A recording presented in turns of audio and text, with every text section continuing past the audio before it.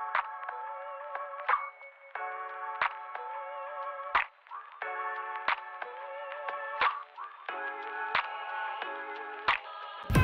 my name is Thomas Haas. Today I was in the training with Solomon. Was interesting to see all the dynamics in the team.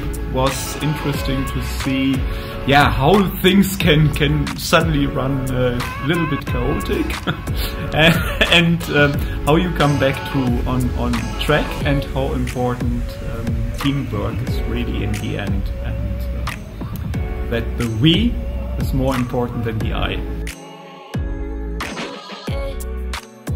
It was great fun. I think there was a lot of learning coming out of the simulation, where participants really enjoyed themselves, but at the same time at the end the debrief threw up so many perspectives that probably would have been difficult to swallow without the simulation, right? So because in the simulation you actually see yourself and others behaving in a particular way, and then at the end when you sit down and analyze it, then those messages are easier to digest than maybe just a boss telling you, this is what you need to do to improve. So great work. I really enjoyed it, and Solomon's a great guy to work with. Yeah, thank you.